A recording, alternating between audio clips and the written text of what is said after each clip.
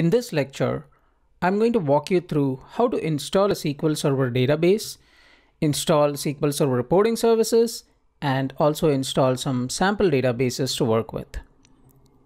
In one of my previous course, that is Introduction to Databases and SQL Querying, I walked you through Database Engine installation and sample database installation. Many students recommended to upload a PDF with step-by-step instructions. Hence, this time I have created 3 documents that you can follow offline. It will take you through installation and configuration, and after following these 3 documents, you should be fully ready to start creating your first report.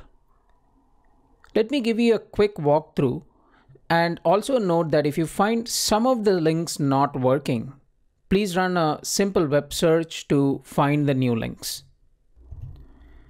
So the first document walks you through steps about how to download some of the evaluation editions and go ahead and install them.